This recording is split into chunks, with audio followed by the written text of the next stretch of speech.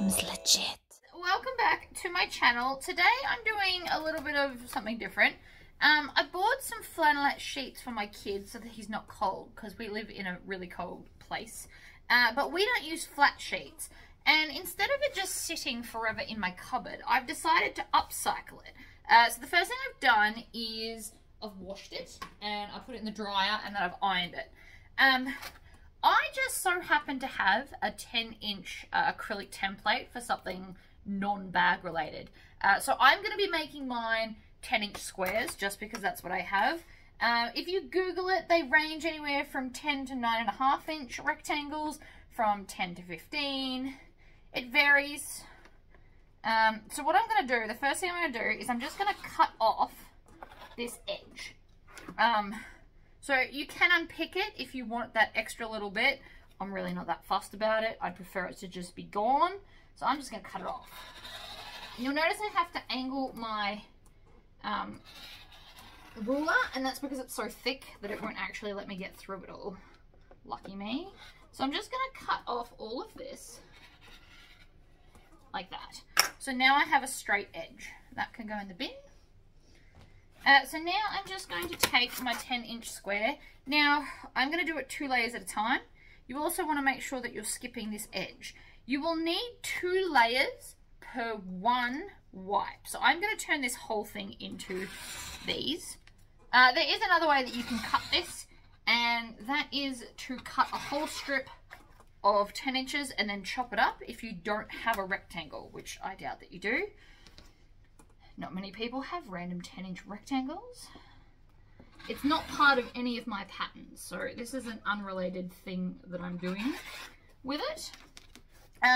So every 2 layers is going to be 1 wipe. Now, if you bought several of these, you can do them with different colors. I'm just going to make them all the same. This is not about being pretty. This is about using stuff which I would otherwise just, you know, let die in a cupboard. So to cut it like this works out really well for me, but since you probably don't have a 10-inch rectangle, I'm going to show you the other way to do it. So the first thing you want to do is chop off that bit. So we won't be using that edge. And again, if you want to, you can unpick that if you need that little bit more, if they're not quite the right size. But I managed to fit 10 inches along there beautifully without worrying about that edge. So, yay. Alright, so instead what we're going to do is we're going to fold it in half like this, so it's flat. You want to make sure it's all flat. And then we're going to fold it in half again so that it's 4 layers. You want to make sure that this edge over here is perfectly lined up. That's the important edge. Then I'm going to put it against my cutting board here, like so. And again, we want to line up the edges here. And then I'm going to cut a 10-inch strip like this all the way through. That edge again is a little bit tricky because it's got those extra layers. So then I'm going to just open this out and cut off that edging there like that. And then I'm going to lay it back, lining up this edge along the bottom. And I'm going to cut it every 10 inches. So we can go at 30, 20, and 10. And so that is now 6 pieces or 3 cloths. So that would be another way to cut it. So I am going to finish cutting all of this because I want to use all of it up and have a whole roll of unpaper towel. We actually don't use paper towel in this house in general, but it would be nice to have something to kind of wipe up spills with, which is why I'm doing this. That, and I don't know, I could also make pajamas for my kid out of these, but then he'd match his thing, and that's probably a bit weird. So I'm going to cut the rest of this up, and then we'll go to the sewing machine, and I'll show you 2 different ways to sew them, and why I prefer the way I prefer.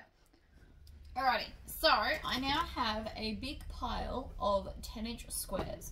So there's 2 ways you can do it. This, I'm going to first show you the way I prefer, and then I'm going to show you the other one. So doesn't really matter, but I'm going to make sure that the print goes in opposite directions, just because I want to. And I won't be using pins for this. You know, you can be super rough. This is probably a really good like starter project. So what I'm going to do is I'm going to use the edge of the foot as my guide. I'm going to start here, stitch, back stitch, come to the end, needle down and pivot. Then I'm going to line up this corner, line up this edge and stitch.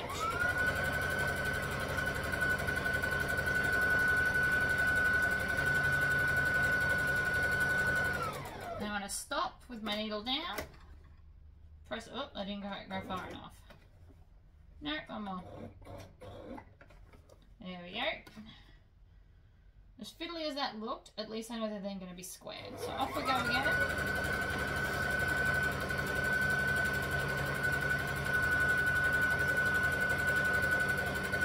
Now, because I'm making so many, I would actually bulk cut and sew all of these. But I'm just going to show you one of each style, and then you can decide which way you want to do them. This way takes longer, but I personally think they're more hygienic and stronger, because we're all rough with stuff in this house.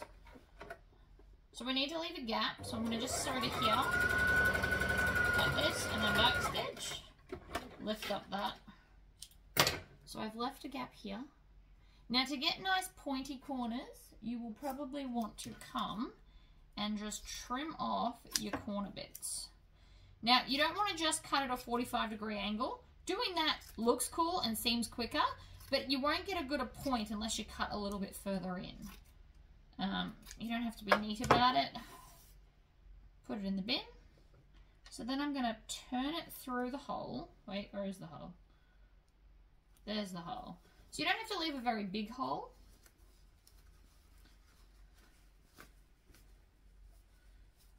And you can do one side flannelette, one side terry toweling, or you could get like some scrubby ones and put a layer of like polyester mesh over it, and it would be a really good like scrubbing dishcloth. Got lots of options, but that's a good size. So now I'm just going to top stitch, and I'm going to start in the corner, and I'm just going to pull tight. This is where the opening is. I'm just going to pull it tight and then stitch it. Nothing fancy.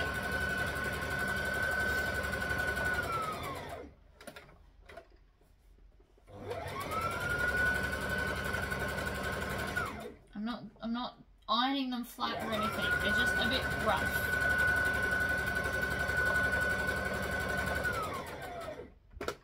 Needle down, lift up, pivot. You do want to try and be on the edge though.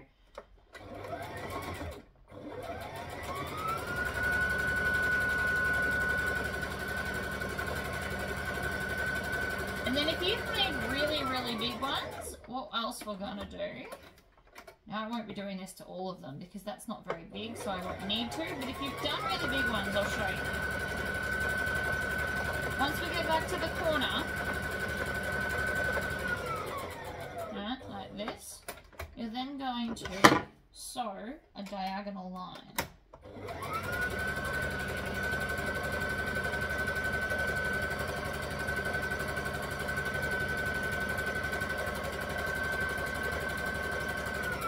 And then back stitch, pull it out and trim it off. So that will then help hold it together, and then you can do, if you've done big ones, stitch, back stitch, and then we're going to stitch to the other corner. Now again, this doesn't have to be perfect, but if you don't think you can sew a straight line, rule it with something erasable. And now you have one of many dishcloths, right? So it's, or not dishcloths, unpaper towel. So the flannelette helps it be very absorbent, and it's double layered, so it'll actually like pick up a spill. But you could also use it as a washcloth or a dusting rag. You could have different colors and they'll do different stuff. So that's one way. The other way, which I don't like as much, but I'm going to do one anyway. And I'm going to do it in blue because I'm not changing over the overlocker. And that is to have them with the print side out on both sides. And then I'm going to start here. And we're going to overlock the edge. And then when we get to the corners, we're going to round off the corners. So we're just going to cut a bit off, like this. Like that. Trim off the edge. Now the reason I don't like this as much is because I feel like a lot of dirt and stuff can really get stuck in the overlocking. They feel less hygienic to me. But if you're using them as dusting cloths, it probably wouldn't matter as much. You just round off that corner.